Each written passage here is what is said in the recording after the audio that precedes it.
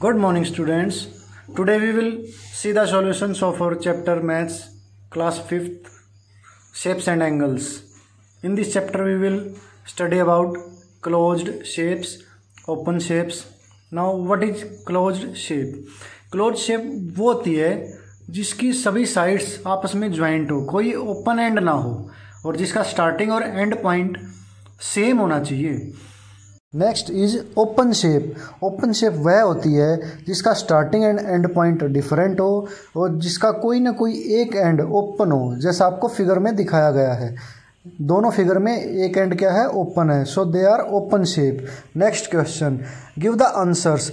रोहिणी की पिक है, आपको पता करना है कि क्या ये क्लोज शेप है। Does it have 6 side? Yes, it is close shape and it have 6 sides. You can count the 6 sides.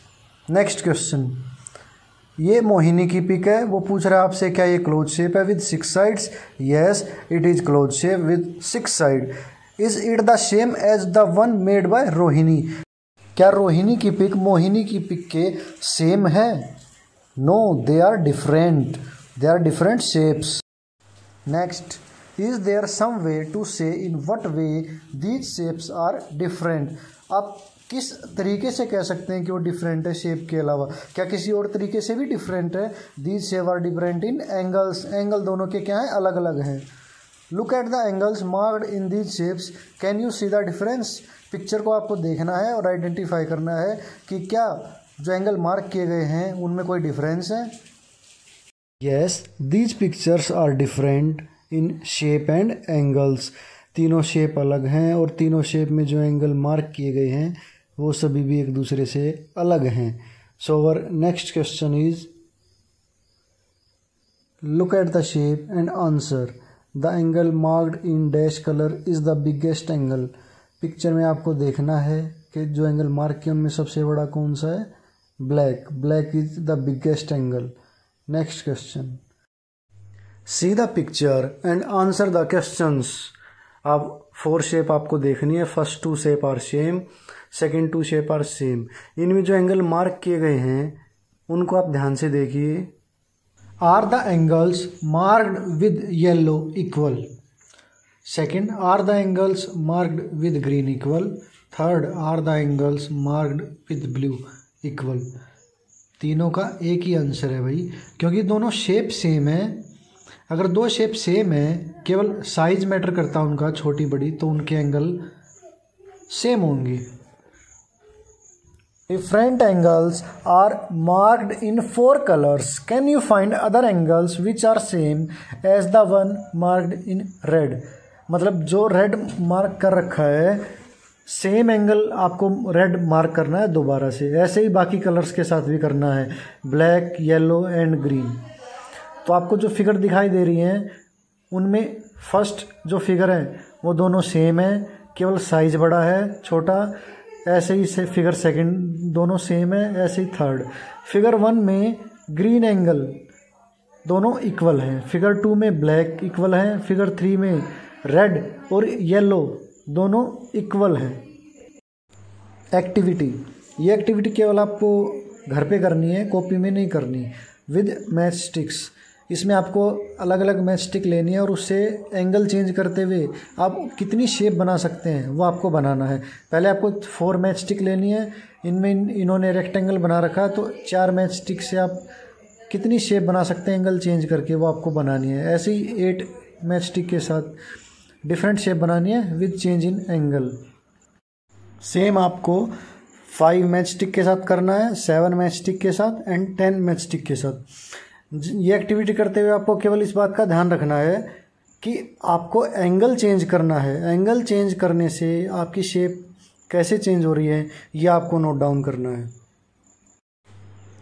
Activity first, make 8 triangles using 6 match sticks. 6 match stick लेनी है आपको, माचिस की तिल्ली, और उससे 8 ट्राइंगल बनाने की आपको ट्राई करना है। सेकंड, ये फिगर दे रखी है पहले वाली, 8 मैच स्टिक से आपको ऐसी फिश बनानी है और अब उसमें से कोई 3 माचिस की तिल्ली आपको ऐसे लगानी है उसमें उठा के कि जो फिश है वो पानी में तैरती दिखाई दे लेकिन अपोजिट डायरेक्शन में। Third, using 10 match sticks make this shape. 10 match stick से पहले आपको ये सेकंड वाली शेप बनानी है। उसके बाद 5 मैच स्टिक्स को आपको उठा के इस प्रकार रखना है कि घर की शेप बन जाए, हाउस की शेप। अब हम इस एक्टिविटीज़ के आंसर देखेंगे। पहला आंसर देखो, 6 मैच स्टिक्स को इस प्रकार लगाया है कि टोटल 8 ट्राइंगल्स हमारी बन रही हैं। 1 2 3 4 5 6 7 एंड 8। सेकंड, आपको फिश तैरती दिखाई दे रही है लेकिन अपोजिट डायरेक्शन में। थर्ड, मैच स्टिक्स सेम है 10, लेकिन शेप कैसी आ रही है हमारी, घर की। अब क्वेश्चन आता है भाई, what are the different type of angles. Angles कितने प्रकार के होते हैं। सबसे पहले एक्यूट एंगल, मतलब वो हर एंगल जो 90 डिग्री से कम होता है ना, वो एक्यूट एंगल कहलाता है। राइट एंगल अगर वो एग्जैक्ट 90 डिग्री का है, ना कम ना ज़्यादा, 90 डिग्री, तो उसको बोलते हैं राइट एंगल। अगर वो 90 से ज़्यादा है लेकिन 180 डिग्री से कम है, तो उसको बोलते हैं हम ओब्ट्यूज एंगल। अब अगर पूरा 180 का हो तो उसको बोलते हैं हम स्ट्रेट एंगल। अब अगर कोई एंगल 180 डिग्री से तो ज़्यादा है लेकिन 360 डिग्री से क्या है, कम, तो उसको हम बोलते हैं रिफ्लेक्स एंगल लास्ट। और अगर कोई पूरा 360 डिग्री है एग्जैक्ट, तो उसको बोलते हैं हम full rotation. Question number 7, look at the angles in the pictures and fill the table. 5 figure दे रखी हैं, इनमें आपको ये बताना है कि ये राइट एंगल है कि मोर देन ए राइट एंगल है और लेस देन ए राइट एंगल है। जो भी एंगल है उस में राइट टिक लगाना है आपको at the given place in the table. Scissor को देखते हैं तो हमें पता लगता है कि इसमें क्या है, लेस देन ए right angle. Men's arm right angle, kite right angle, प्लास more than right angle, hammer more than ए राइट एंगल। ऐसे ही हम बहुत सी पिक्चर्स ले सकते हैं और उन पिक्चर्स में हम ऐसे ही जैसे इनमें हमने एंगल देखे उनमें भी हम ट्राई कर सकते हैं कि कौन सा एंगल गिवन है। Activity, use colour pencils to mark. Colour pencil से आपको एंगल मार्क करने हैं। कौन कौन से करने हैं। First, right angles with black colour, जो 90 डिग्री के हैं जिनको राइट एंगल भी बोलते हैं, उसको ब्लैक कलर से मार्क करना है। Angles which are more than right angle, जो 90 डिग्री से ज़्यादा है उसको ग्रीन कलर से मार्क करना है। Angles which are less than right angle with blue, जो 90 डिग्री से कम है 90 डिग्री से, उनको ब्लू कलर से मार्क करना है। ये पिक्चर गिवन है आपकी बुक में भी, ऐसे कैसे पिक्चर गिवन है वहाँ पे आपको एंगल्स ढूंढने हैं। जहाँ 90 डिग्री का एंगल दिखे राइट एंगल, उसको ब्लैक से, जहाँ 90 से ज़्यादा दिखे उसको ग्रीन से, और जहाँ 90 डिग्री से आपको लग रहा है कि कम है उसको आपको ब्लू कलर से मार्क करना है। तो एंगल ढूंढने हैं और आपको मार्क करने हैं। Next question is, draw anything of your choice around the angle shown, also right what kind of angle it is. The first one is done. आपको इसमें एंगल आइडेंटिफाई करना है कौन सा है। पहला इन्होंने कर रखा है solve, less than right angle, और क्रोकोडाइल की इन्होंने पिक ड्रॉ कर दी उसके फेस की। तो नेक्स्ट एंगल आपको आइडेंटिफाई करना है कौन सा है, ये है राइट एंगल, क्योंकि ये 90 डिग्री का है। तो आपको इसमें कोई भी पिक्चर ड्रॉ कर सकते हैं। नेक्स्ट भी राइट एंगल है, आप इसमें भी किसी भी चीज़ की पिक्चर ड्रॉ कर सकते हैं। नेक्स्ट, ये मोर देन 90 डिग्री है बट लेस देन 180 डिग्री है, so it is obtuse angle. Next, ये 90 डिग्री से कम है, then acute angle. Last one also acute angle. Question number 9, right 3 names using straight lines and count the angles.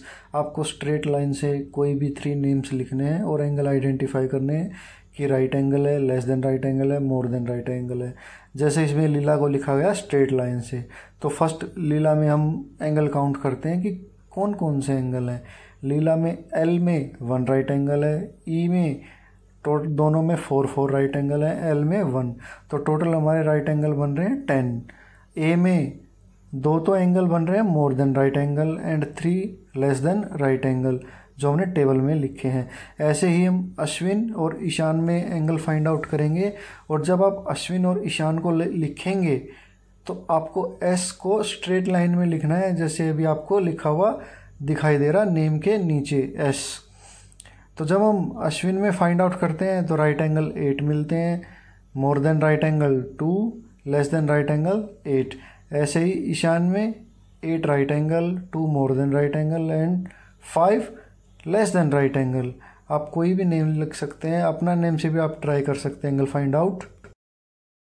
Find out how many angles are there in each of these shapes. आपको angle बताने हैं कि हर shape में, each shape में कितने angle हैं और mark करना है। ए शेप में टोटल 4 एंगल हैं जो मार्क किए गए हैं, नीचे लिखा भी गया है। बी शेप में 5 एंगल हैं जिनको मार्क किया गया है एंड सी शेप में टोटल 6 एंगल्स हैं। इनको आपको ऐसे ही मार्क करना है और नीचे लिखना है कि how much angles are there in each figure. Next question is find out when you push these shapes downwards from the tip of your finger does the angle change। ये सारी शेप आपको मैच स्टिक से बनानी है और अपनी finger tip से इनको प्रेस करना है डाउनवर्ड्स नीचे की तरफ, और आपको नोट डाउन करना है कि एंगल चेंज हो रहा है या नहीं हो रहा है। टेबल में आपको दिया गया है किस में एंगल चेंज हो रहा है किस में नहीं, ये आपको स्वयं करना है। Next question is There are many times in a day when the hands of a clock make a right angle। दिन में बहुत बार ऐसा होता है कि जो आपकी मिनट एंड आवर एंड के साथ 90 डिग्री का एंगल बनाती है, तो आपको वो टाइम एंगल में शो करना है कि वो कौन कौन सा टाइम है। भाई 3 o'clock होता है, 9 o'clock होता है, जब 8 बजने में 5 मिनट्स रहते हैं तब रहता है। तो आप और भी बहुत सा टाइम रहता है दिन में जब मिनट एंड और आवर एंड क्या करती है 90 डिग्री का एंगल बनाती है। तो आपको क्या करना है, क्लॉक लेनी है और क्लॉक में टाइम को सेट करना है, मिनट एंड को और आवर एंड को, और ये आपकी एक्टिविटी है। और आपको फाइंड आउट करना है कि मिनट एंड और आवर एंड कब कब राइट एंगल बनाती है। और ज़रूरी नहीं है कि जो आपको एंगल इसमें शो किए गए हैं वही आपको कॉपी में करने हैं। आप जो एंगल फाइंड आउट करेंगे क्लॉक की सहायता से वो एंगल भी फिल कर सकते हैं। Question number 12 what kind of angle is made by the hands at these times. जो टाइम दिया गया है उसमें कौन सा एंगल बन रहा है वो आपको लिखना है और टाइम भी लिखना है कि कितना क्लॉक हुआ है। फर्स्ट में 7:25 हुए हैं, लेस देन 90 डिग्री है तो एक्यूट एंगल है। सेकंड में 8:15 टाइम है और क्या है एंगल 90 डिग्री से ज़्यादा है तो ऑब्ट्यूज एंगल है। थर्ड में 9:10 है और 90 डिग्री से ज़्यादा है ऑब्ट्यूज एंगल है। फोर्थ में 9:25 है, क्या है मोर देन 90 डिग्री तो ऑब्ट्यूज एंगल है। लास्ट में 10 o'clock हुआ है, लेस देन 90 डिग्री है, सो acute angle. Next question draw the hands of the clock when they make an angle which is less than right angle. जब भी वो 90 degree से कम एंगल बना रही हैं, राइट एंगल से कम बना रही है, मतलब एक्यूट एंगल, वो आपको क्लॉक में टाइम शो करना है। इसमें 3 टाइम शो किए गए 11:45, 1:16, 8:50। ज़रूरी नहीं है कि आपको यही टाइम शो करना है, आप क्लॉक की सहायता से जो टाइम फाइंड आउट करें वो भी आप इसमें ड्रॉ कर सकते हैं और फिल कर सकते हैं। Making of A degree clock. Degree clock बनानी है आपको, और कैसे बनानी है, आपको प्रोटेक्टर की सहायता से एक सर्कुलर पेपर कटिंग करनी है। उसका पहले 1 टाइम फोल्ड करेंगे हाफ में, उसके बाद उसको 1 टाइम मोर फोल्ड करेंगे एंड अगेन फोल्ड करेंगे, और 3 टाइम फोल्ड करने के बाद जब उसको खोलेंगे तो जैसे आपको पिक्चर में लाइनें दिखाई दे रही हैं ऐसी लाइनें दिखाई देंगी। आपकी बुक में ये दिया गया है, तो आप ऐसे डिग्री क्लॉक को बना सकते हैं और एंगल लिख सकते हैं। Question number 14 can you guess how many degrees is the angle which is. भाई 90 डिग्री तो क्या होता है, राइट एंगल होता है। राइट एंगल में 90 डिग्री होते हैं, तो हाफ में कितने होंगे, 1 में 90 डिग्री है, तो हाफ क्या हो जाएगा, 90 का हाफ हो जाएगा। हाफ कर देंगे 90 का, मतलब 2 से डिवाइड कर देंगे, और 90 को 2 से डिवाइड करेंगे तो क्या आएगा, 45।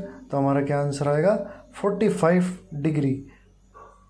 1/3 ऑफ ए राइट एंगल, मतलब राइट एंगल का थर्ड पार्ट, तीसरा हिस्सा। राइट एंगल 90 डिग्री, तो 90 डिग्री के अगर हम 3 इक्वल हिस्से करेंगे तो 30 डिग्री आएगा, या हमें डिवाइड करके निकालना है तो 1/3 करेंगे, और 1/3 करेंगे तो 3 से डिवाइड हो जाएगा, और 90 को 3 से जब डिवाइड करेंगे तो 30 डिग्री आएगा हमारा। तो 1/3 ऑफ राइट एंगल क्या होगा, 30 degree. Last question is 2 times of A right angle. Right angle का हमें 2 टाइम्स निकालना है। हमें पता है राइट एंगल कितने डिग्री का होता है भाई, 90 डिग्री का, और जब हम 2 टाइम्स निकालेंगे तो इज इक्वल टू क्या होगा, 2 से मल्टीप्लाई कर देंगे 90 डिग्री को, तो 2 multiply by 90 degree is equal to 180 degree. 2 0 0 2 9 जा 18, so our answer is 180 degree. उम्मीद है आपको सभी क्वेश्चंस समझ आए होंगे। अगर आपको फिर भी कोई क्वेश्चन करने में परेशानी आती है तो आप वीडियो को बार बार देखें और क्वेश्चन को समझने की कोशिश करें। So please like, share and comment on the video, subscribe the channel and don't forget to press the bell icon so that you will get every notification of upcoming new video. Thank you.